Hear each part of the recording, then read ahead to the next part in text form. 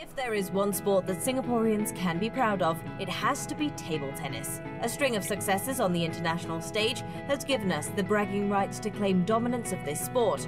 Time and tide waits for no man, however, and new blood is constantly needed. We meet with a young lady that could just be the worthy candidate to pick up where her seniors left off. Hi, I'm Li Jia Xin, the captain of the Raffles girls table tennis team. When I was 6 years old, my health condition was not good, so I fell sick very easily. Then my father decided to let me play a sport to exercise more and build up my fitness.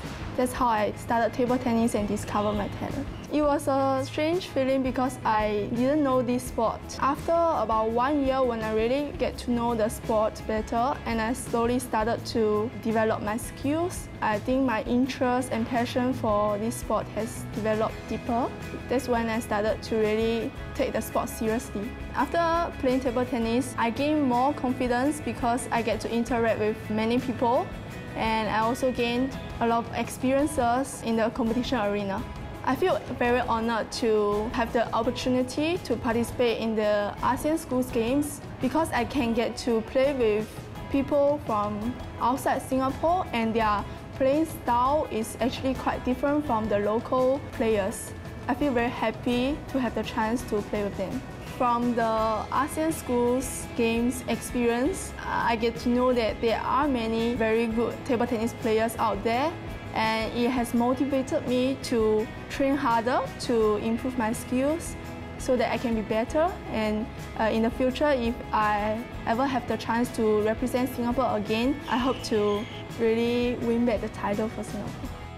RGS will be looking to win the B Division title this year, and the team have full confidence in Jia Xin to inspire them to victory. I think that Jia Xin was chosen to be a captain of the team because she is very responsible and she takes initiative to foster strong bonds between the teammates and ensure that our progress is healthy throughout the whole period. Jia Xin definitely plays an important part in fostering the team spirit because as a leader, she's the one who coordinates all the players together and makes sure that we all have a chance to interact and foster strong bonds between each player. I do feel more confident going into the finals because Jia Xin as a captain, I think that she has very strong leadership abilities and she manages to make the team close together, like we are one, so we will never ever feel like an individual player. Instead, we will know that all the team members are behind you, so we will definitely feel less stress. Jia Xin's exploits in the competition arena is no flash in the pan, according to the people that have been tracking her progress.